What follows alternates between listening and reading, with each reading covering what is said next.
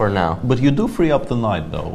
You mean this knight on d7? Yeah, which is, I think, the only reason why rook a7 hasn't been played yet by Magnus is that he realized that it allows those knight jumps. Right. And if black manages to attack the pawn on d4, it will actually be somewhat awkward for white to defend, because if you move the knight away from d6, you've given up on one of your biggest trumps, and you can't really play bishop b2 because once again the knight on d6 needs to be protected. So this, I think, is the only reason why we haven't seen rook a7 is the most natural move in the world.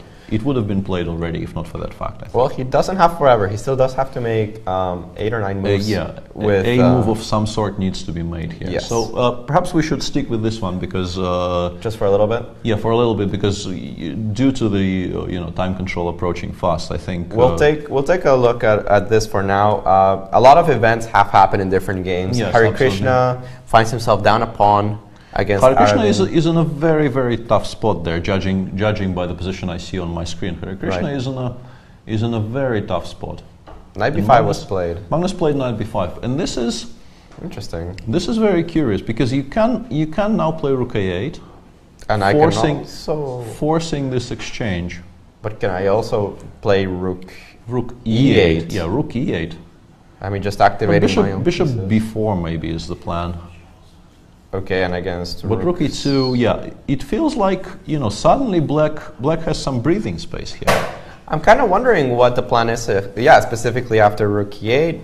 Okay, obviously I have this issue. She looks interested because suddenly there are active moves she can make, and I think she will play rook e8. Yeah, she did play rook e8 pretty quickly. Yeah. Well, it looks pretty natural given the open file. We were talking about how this rook was dominated. Suddenly the knight disappears. It no longer is. Yeah, and this is curious. Yeah, and Magnus doesn't look particularly happy with this turn of events. I think he may have.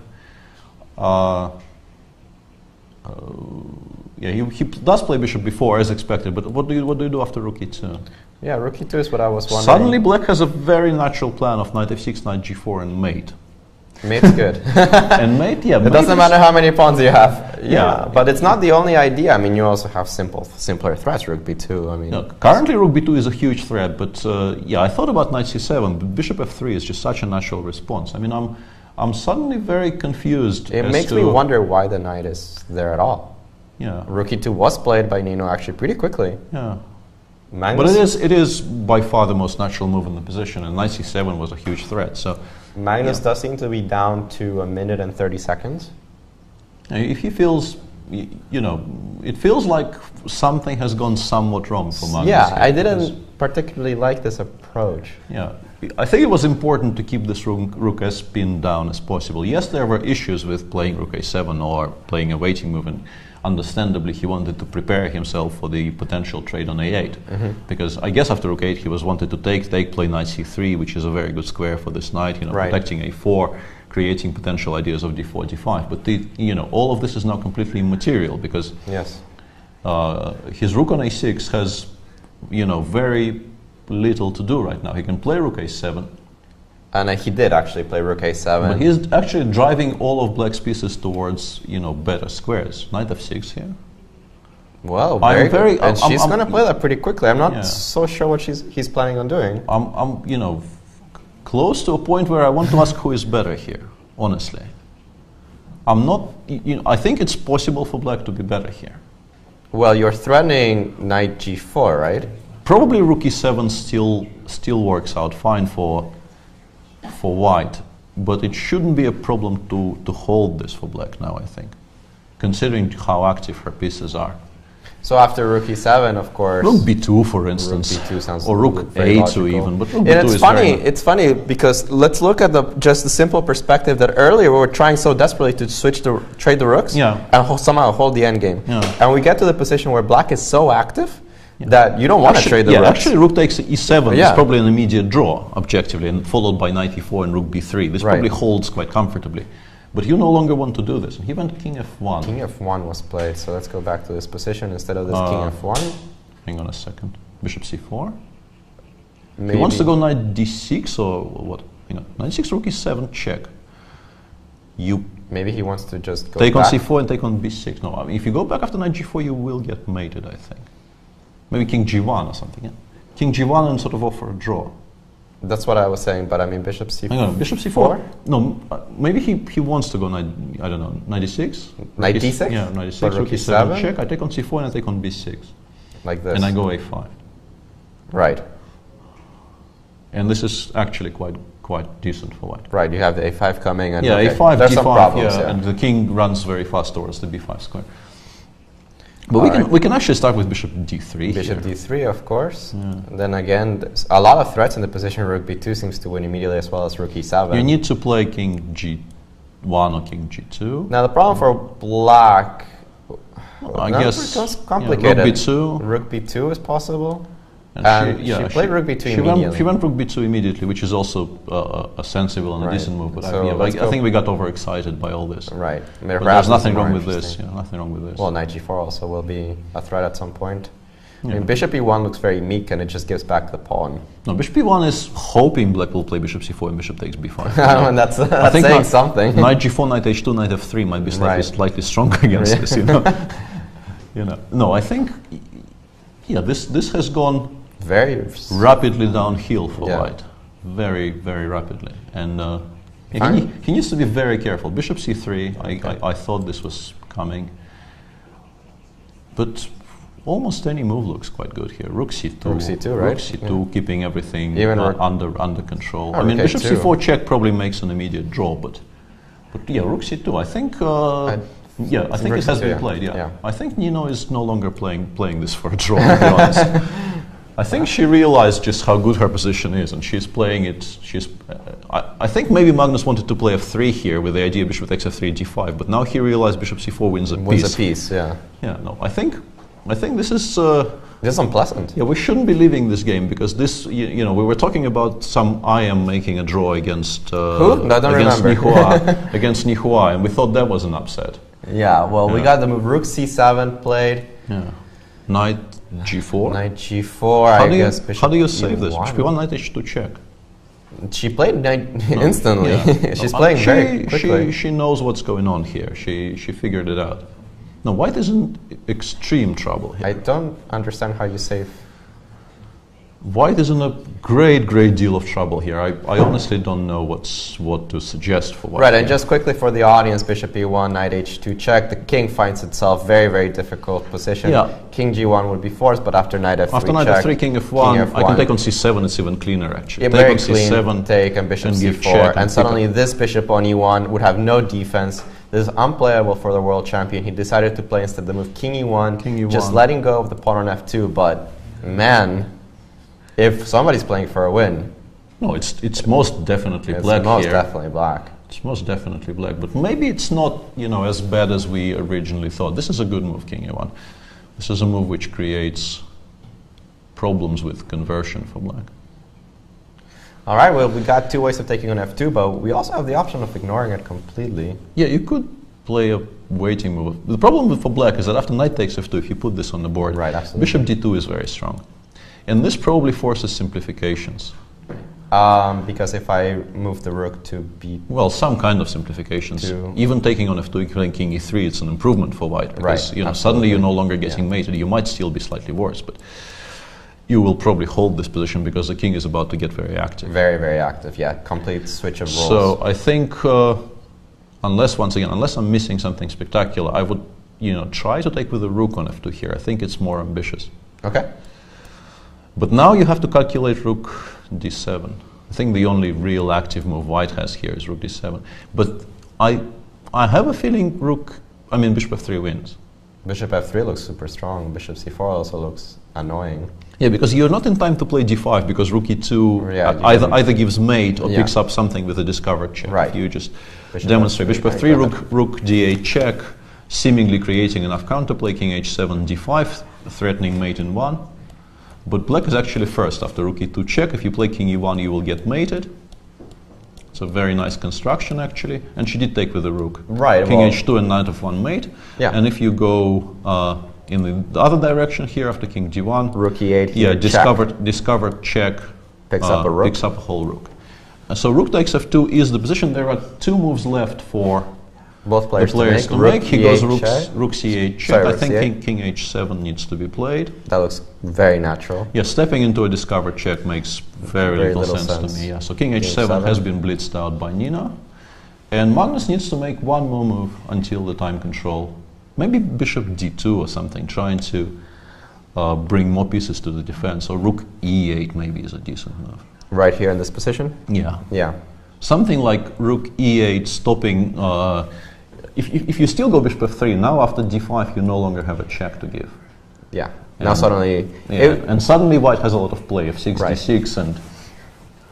there's a real chances of black being just worse in this position. Suddenly you need to pay very, very serious attention to this bishop on c3. You don't want for white to be able to activate it for nothing. You need to create real threats with black before white plays d4, d5. Okay, so rook e8 is... We're waiting for Magnus to play. He goes rook d8. We actually looked at this position. If she plays bishop f3, this transposes to something we had on the screen. Maybe rook e8. And rook e8 here, maybe. Maybe. I'm not so sure why you pushed the bishop, but... Yeah, I'm not entirely convinced by this, but... But it does seem like the most natural move. You take e3 away from the knight. Yeah, I think it more or less needs to be played here because rook e2 check was just a winning threat. Right. So this is the... so yeah, perhaps he just wants to push the bishop away so that when the bishop comes to f3, rook e8, d5 is a threat for white. Okay. This is the position we have on the board. Yes. You can also play bishop c4, but after bishop c4, I have a feeling you can play d5. g5, rook e2 check? And rook e2 check is no longer mate. Rook e2 check, I can run in this direction. There's no mate as compared to the... And there might not even be a perpetual, which is worrying for black. You really don't want to be losing this game now. No, not so much. But am I really that... Well, we can play f6, f6 but of course. But if you have to play f6, something has gone slightly wrong. So yes. And the problem is, I thought this was at least a safe perpetual, but after king b1 you run out of checks, sadly. You have one more, but it's useless. It's not a good check. It's not a good check. It's not a good check. So, and would be useful to know just how much time she's got left, because I have her on a little bit over 4 minutes. So she's got 4 minutes on a huge decision, and just one move to make. This is sorry, they're telling us 2 minutes and 31 seconds right now. That's less time, obviously, but still, it's a decision you should be able to make. And the issue with bishop f3, I'm pretty sure, is that after bishop f3, the plan is to play rook e8, and now d5 is a threat. Yes. And I was trying to find the square for this rook from which would create an actual threat white couldn't ignore, but I couldn't actually find the square like that. You can play f6. And maybe you should actually play f6 in this position, so that after d5 we can just take. Right. But it's a waiting move which probably gives white a perpetual, because you can play rook e7, king g8, rook e8, and if you go king f7, there's knight d6 check coming in. Yeah.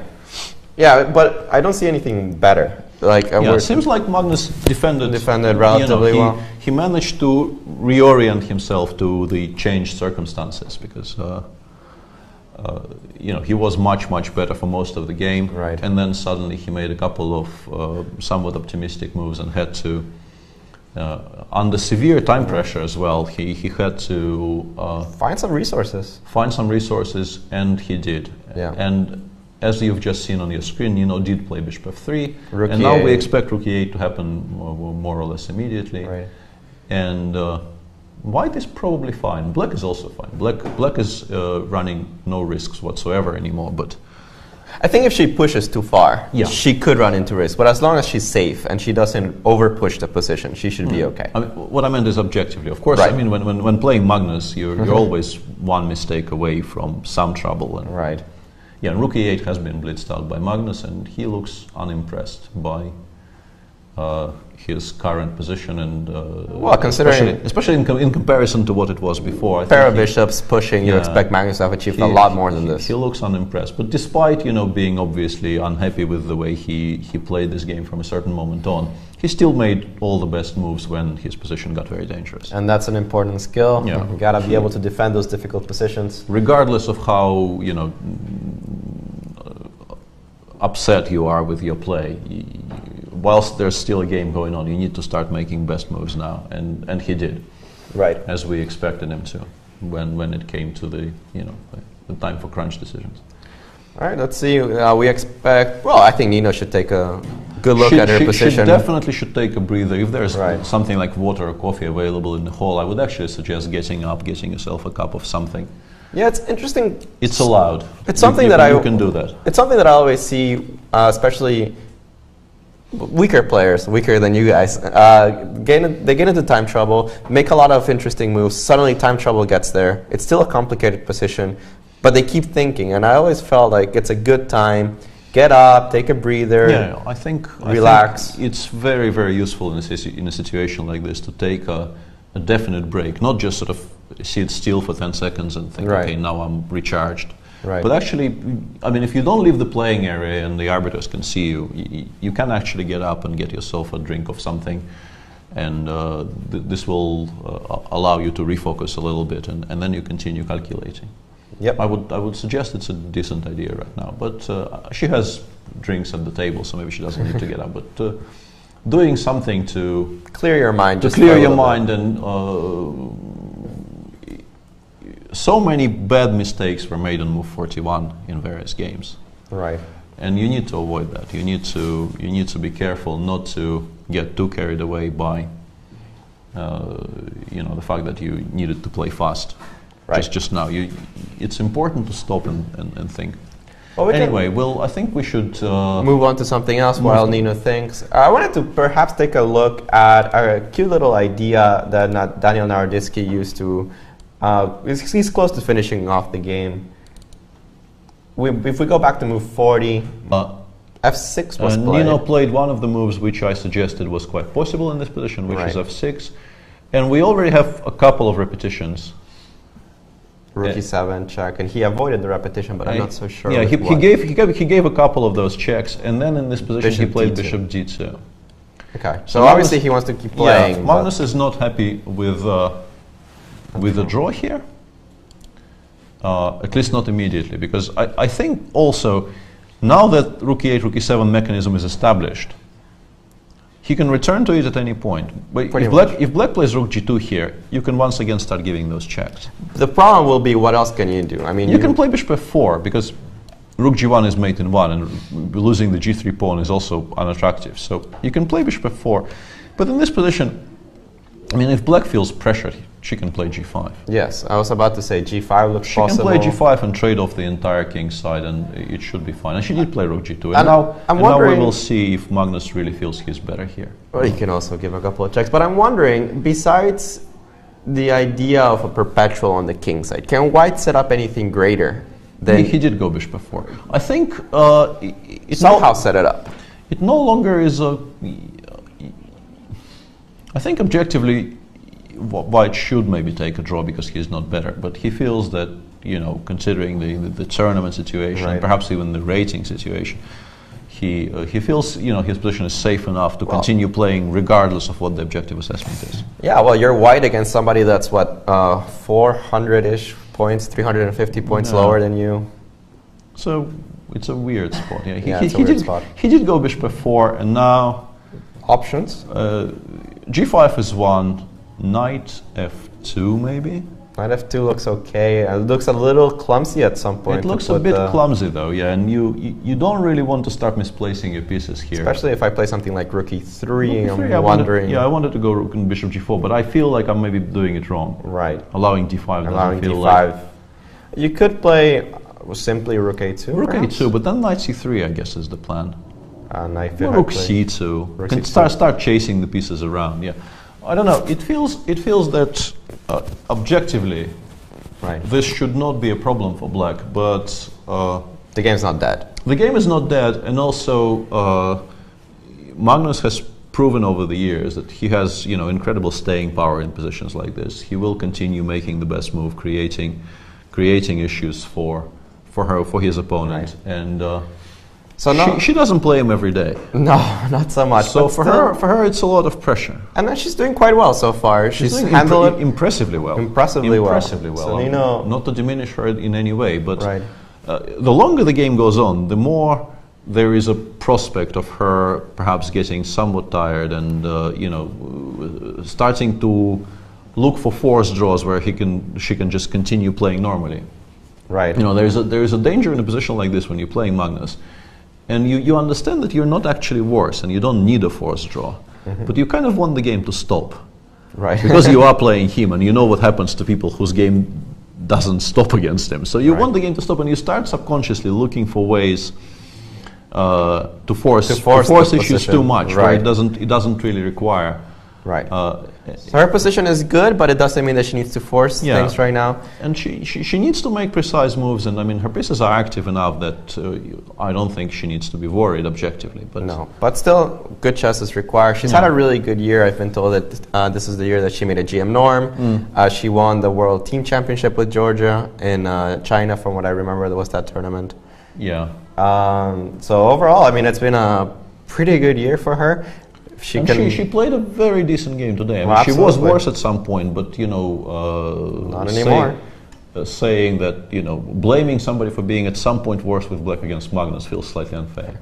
We got a tweet coming in here. Let's see what we. As Nino Batsiasvili with the black pieces was able to hold world champion and world #1 Magnus Carlsen. And you could even argue that, you know, she is the one who is, you know, potentially has more reason to be unhappy about the result. Her position was fantastic at one point. At one point, and actually Magnus had to hold on in severe time pressure at some point. He found some good moves to hold on to the position.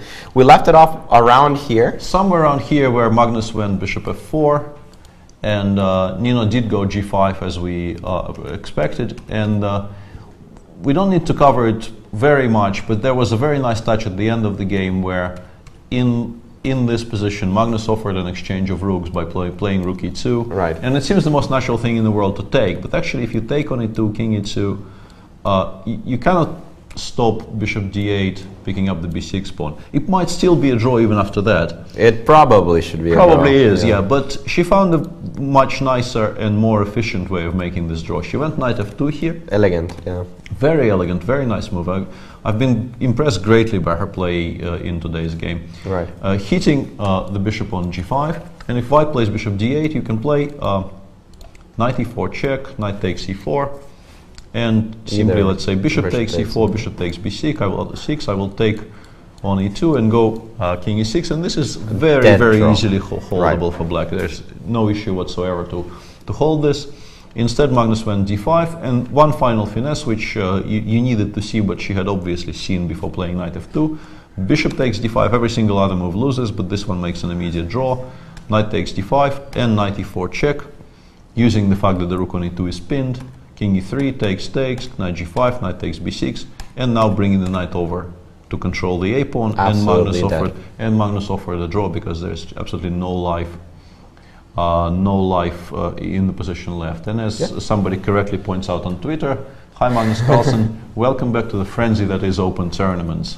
Well, not the ideal start for Magnus, you have to say. Not only a draw, but a draw with the white pieces, which is, you know, not something he would have liked, I guess. No, not at all. Before the start of the tournament, but it's a long tournament, and you don't actually need to start with you know, 6 out of 6 to do well in it.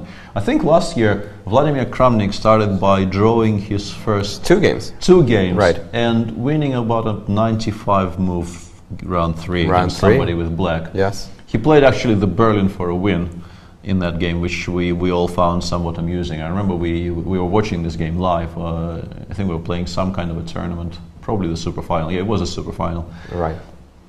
And you know, the entire tournament was watching QATAR Open, because QATAR Open is a, you know, it's a pleasure to watch. There's so much stuff going on. And when we saw that Vladimir, you know, having started with 1 out of 2, he was facing some, I think, Indian Grandmaster 2550 or something like that. And he chose the Berlin as a, you know, weapon of choice for an absolutely must-win game. And he did win it in about 7 hours. We got more tweets coming in. And he went on about he won 6 in a row. That would be too many games. I think he won 5 in a row. From round 3 to round 8, it is 6 games in a row. So he did win 6 games in a row. I think he won 6 in a row, and then he lost to Yuan Gi in the last round. Yeah, and there was a tweet on the screen which we, you know, with an opinion we subscribe to wholeheartedly. Nino is a superhero today. Right, from actually one of the other strong female Georgian players, Nazi Paikidze, who now lives in America. So yeah, that was a very, very impressive game from Nino, who very well done. Yeah, she defended very well when she needed to defend. Then when she was given a chance to turn the table on Magnus, she came very close to actually getting a serious advantage. And I'm pretty sure she played for a win until she realized the position no longer supported that assessment. Yeah, and then she, in an equal position, which appeared on the board after that, she did not lose her head at any point and drew comfortably. Very comfortably. We can turn our attention back to the Kramnik game when it seems things are going worse and worse. Can White set up anything greater? He did go bishop before. I think it somehow set it up. It no longer is a. I think objectively, White should maybe take a draw because he's not better, but he feels that, considering the tournament situation, right, perhaps even the rating situation, he feels his position is safe enough to continue playing regardless of what the objective assessment is. Yeah, well, you're White against somebody that's what 400-ish points, 350 points lower than you. So it's a weird spot. Yeah, it's a weird spot. He did go bishop before, and now options. G5 is one. Knight F2 maybe. Knight F2 looks okay. It looks a little clumsy at some point. It looks a bit clumsy though, yeah, and you don't really want to start misplacing your pieces here. Especially if I play something like rook E3, I'm wondering. I wanted to go rook and bishop G4, but I feel like I'm maybe doing it wrong. Right. Allowing D5 Allowing doesn't feel D5. like... You could play simply rook A2, Rook perhaps? A2, but then Knight C3 I guess is the plan. Knight rook C2. Rook can C2. Start chasing the pieces around, yeah. I don't know, it feels that objectively, right, this should not be a problem for Black, but the game's not dead. The game is not dead, and also Magnus has proven over the years that he has incredible staying power in positions like this. He will continue making the best move, creating issues for his opponent, right, and so she doesn't play him every day. No, not so much. So for her, it's a lot of pressure. And then she's doing quite well so far. She's handled it impressively well. Impressively well. So Nino, not to diminish her in any way, but right, the longer the game goes on, the more there is a prospect of her perhaps getting somewhat tired and starting to look for forced draws where she can just continue playing normally. Right. There is a danger in a position like this when you're playing Magnus. And you understand that you're not actually worse and you don't need a forced draw. Mm-hmm. But you kind of want the game to stop. Right. Because you are playing him and you know what happens to people whose game doesn't stop against him. So you want the game to stop and you start subconsciously looking for ways to force issues too much, right? It doesn't really require. Right. So her position is good, but it doesn't mean that she needs to force things right now. And she needs to make precise moves, and I mean her pieces are active enough that I don't think she needs to be worried objectively. But no, but still, good chess is required. She's had a really good year. I've been told that this is the year that she made a GM norm. She won the World Team Championship with Georgia in China, from what I remember. There was that tournament. Yeah. So overall, I mean, it's been a pretty good year for her. She played a very decent game today. I mean, she was worse at some point, but not anymore. Saying that blaming somebody for being at some point worse with Black against Magnus feels slightly unfair. We got a tweet coming in here. Let's see what we. As Nino Batsiasvili with the black pieces was able to hold world champion and world #1 Magnus Carlsen. And you could even argue that she is the one who is potentially has more reason to be unhappy about the result. Her position was fantastic at one point. At one point, and actually Magnus had to hold on in severe time pressure at some point. He found some good moves to hold on to the position. We left it off around here. Somewhere around here where Magnus went bishop f4, and Nino did go g5 as we expected, and we don't need to cover it very much, but there was a very nice touch at the end of the game where in this position, Magnus offered an exchange of rooks by playing rook e2. Right. And it seems the most natural thing in the world to take. But actually, if you take on e2, king e2, you cannot stop bishop d8, picking up the b6 pawn. It might still be a draw even after that. It probably should be Probably is, yeah. But she found a much nicer and more efficient way of making this draw. She went knight f2 here. Elegant, yeah. Very elegant, very nice move. I've been impressed greatly by her play in today's game. Right. Hitting the bishop on g5, and if white plays bishop d8, you can play knight e4 check, knight takes e4, and simply, let's say, bishop takes e4, bishop takes b6. I will understand this because you know, he was much better for most of the game, right. And then suddenly he made a couple of somewhat optimistic moves and had to, under severe time pressure as well, he had to find some resources. Find some resources, and he did. Yeah. And as you've just seen on your screen, Nino did play bishop f3, rook and now we expect rook e8 to happen more or less immediately. Right.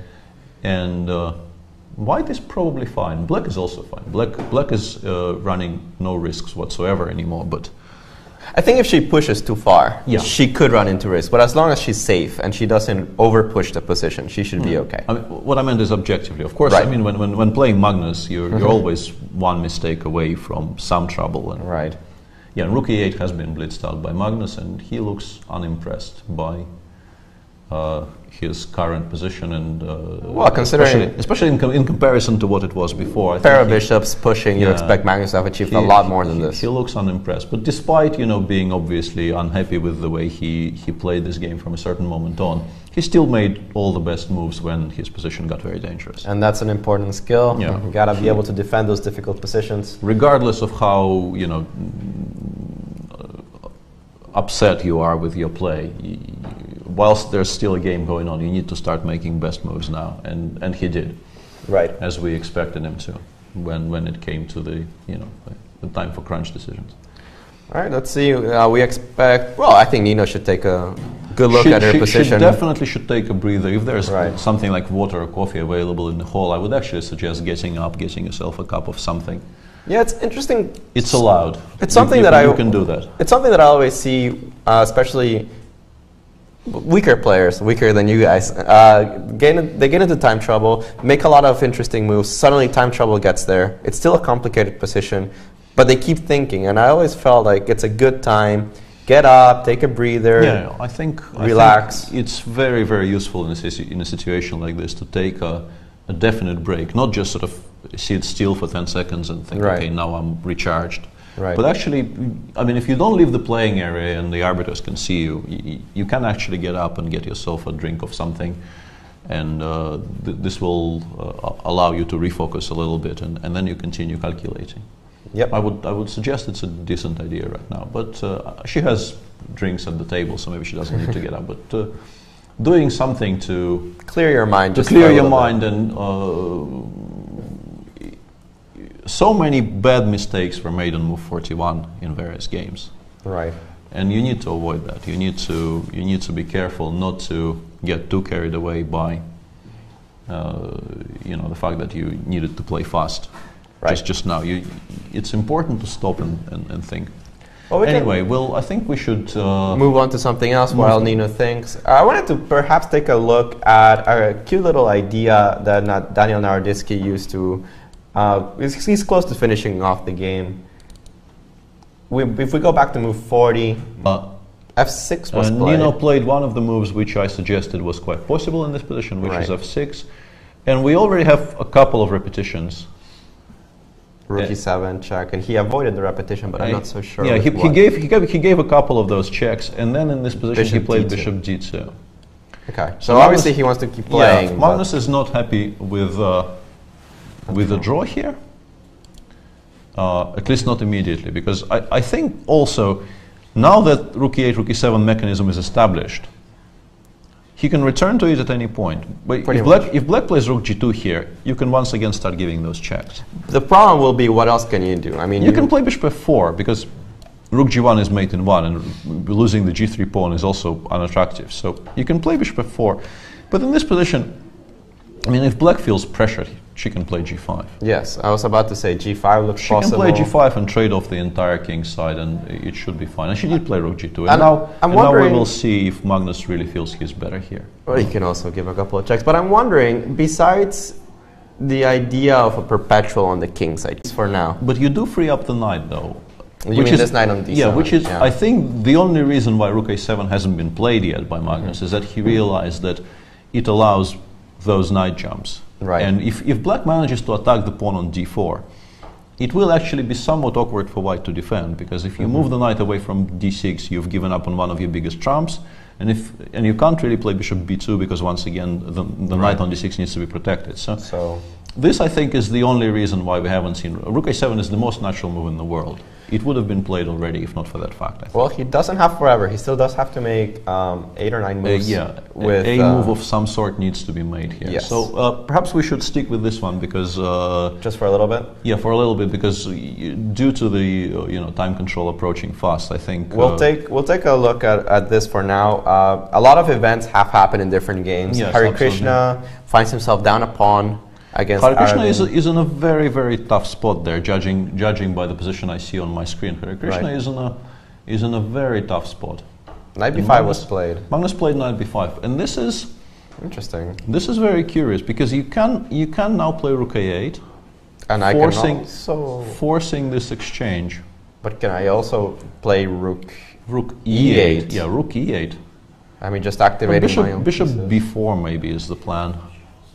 Okay, and against but rook e2, yeah, it feels like suddenly black has some breathing space here. I'm kind of wondering what the plan is. Specifically after rook e8.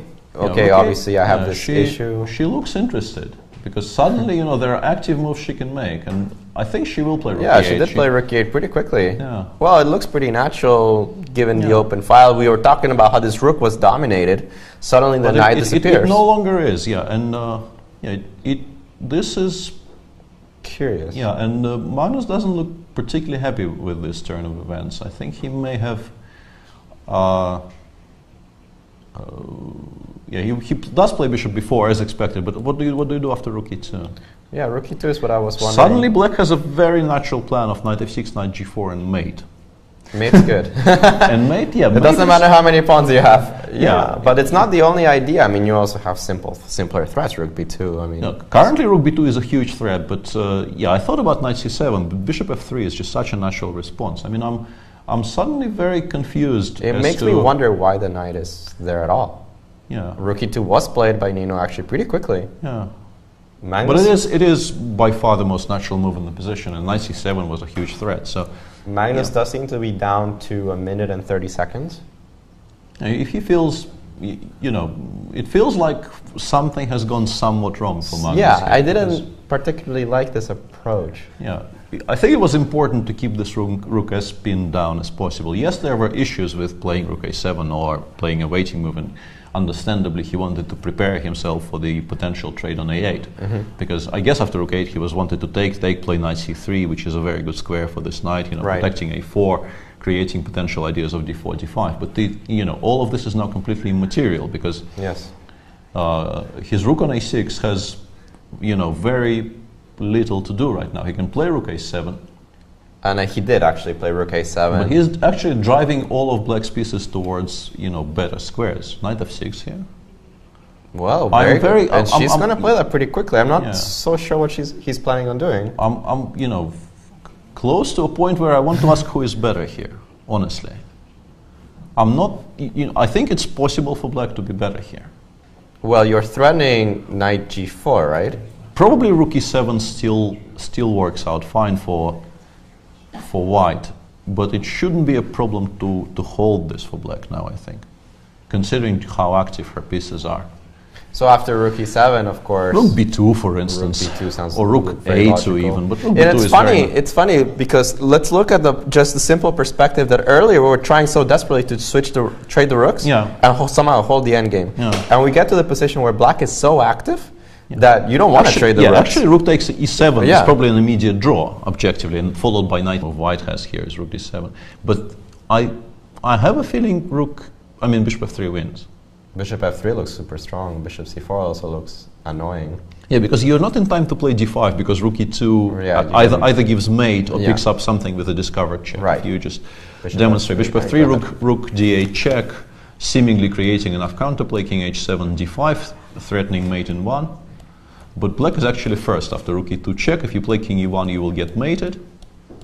It's a very nice construction, actually. And she did take with the rook. Right. King h2 and knight f1 mate. Yeah. And if you go in the other direction here after king g1. Rook e8. Yeah, discovered check.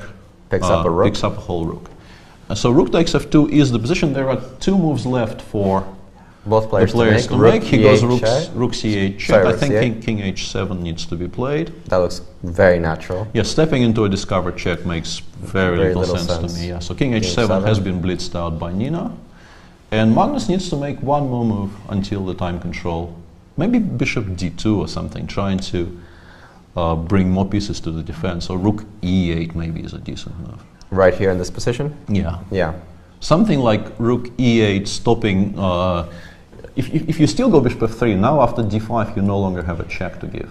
Yeah. Now suddenly... Yeah, and suddenly white has a lot of play, f6, d6, and...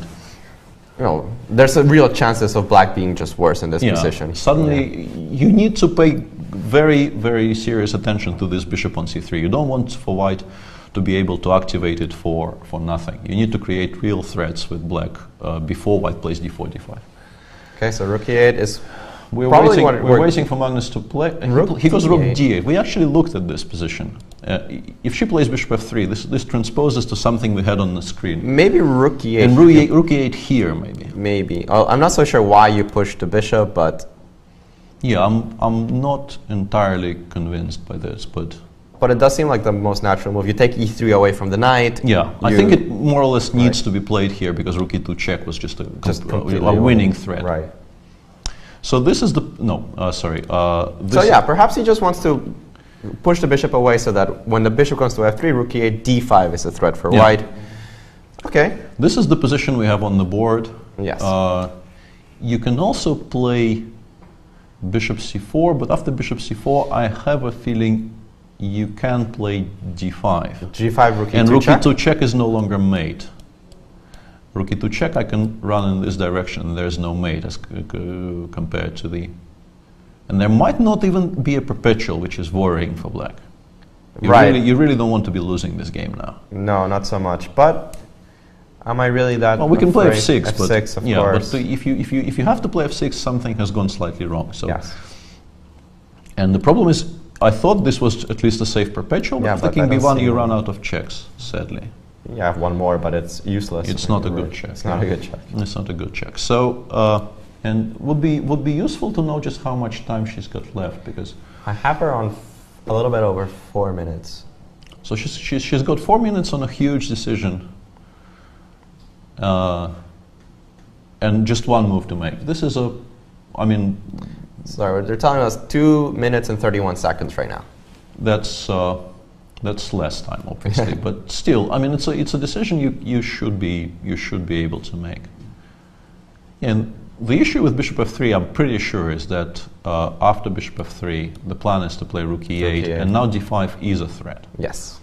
And I was trying to find the square for this rook from which would create an actual threat white couldn't ignore, but I couldn't actually find the square like that. You can play f6. And maybe you should actually play f6 in this position, so that after d5 we can just take. Right. But it's a waiting move which probably gives white a perpetual, because you can play rook e7, king g8, rook e8, and if you go king f7, there's knight d6 check coming in. Yeah.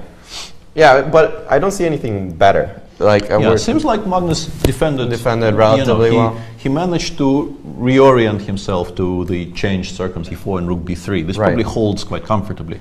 But you no longer want to do this. And he went king f1. King f1 was played, so let's go back to this position instead of this king f1. Hang on a second. Bishop c4? Maybe. He wants to go knight d6 or what? Hang on. Knight d6, rook e7, check. Maybe he wants to just go take back. on c4 and take on b6. No, I mean, if you go back after knight g4, you will get mated, I think. Maybe king g1 or something, yeah? King g1 and sort of offer a draw. That's what I was saying, but I mean bishop c4. Hang on, bishop c4? No, maybe he wants to go knight, I don't know, knight d6? Knight d6? Yeah, knight d6, rook e7, check. I take on c4 and I take on b6. Like this. And I go a5. Right.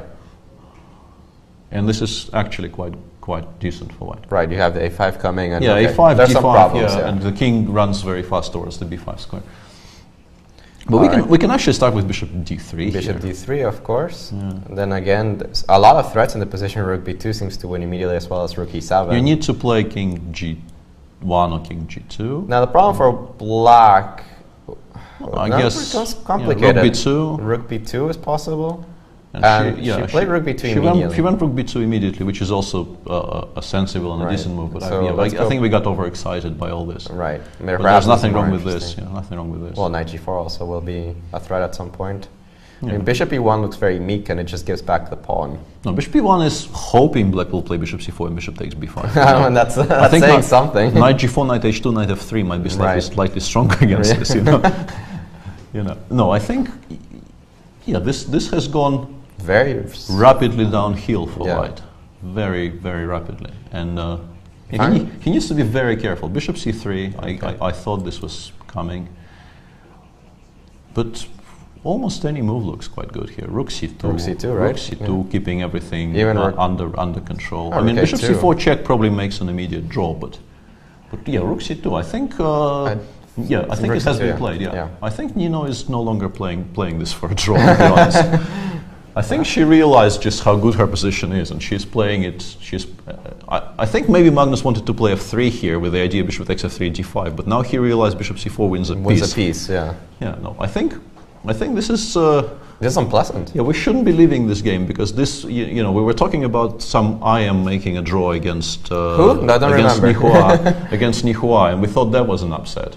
Yeah, well, we got the move rook c7 played. Yeah, knight g4. Knight g4. I guess. How do you save this? Bishop e1, knight h2 check. She played knight instantly. Yeah. She's playing very quickly. She knows what's going on here. She figured it out. No, white is in extreme trouble here. I don't understand how you save. White is in a great deal of trouble here. I honestly don't know what to suggest for white. Right, and just quickly for the audience, bishop e1, knight h2 check. The king finds itself very difficult position. Yeah. King g1 would be forced, but after knight f3 after knight f3, king f1, I can take on c7. It's even cleaner actually. Yeah, very clean. C7, take and bishop c4, and suddenly this bishop on e1 would have no defense. This is unplayable for the world champion. He decided to play instead the move king e1, just letting go of the pawn on f2. But man, if somebody's playing for a win, no, it's most definitely black here. It's most definitely black. It's most definitely black, but maybe it's not as bad as we originally thought. This is a good move, king e1. This is a move which creates problems with conversion for black. All right, well, we got two ways of taking on f2, but we also have the option of ignoring it completely. Yeah, you could play a waiting move. The problem for black is that after knight takes f2, if you put this on the board, bishop d2 is very strong. And this probably forces simplifications. Because if I move the rook to b... Well, some kind of simplifications. Even taking on f2, playing king e3, it's an improvement for white. Because suddenly you're no longer getting mated. You might still be slightly worse, but you will probably hold this position because the king is about to get very active. Very active, yeah. Complete switch of roles. So I think, unless I'm missing something spectacular, I would try to take with the rook on f2 here. I think it's more ambitious. Okay. But now you have to calculate rook d7. I think the only real active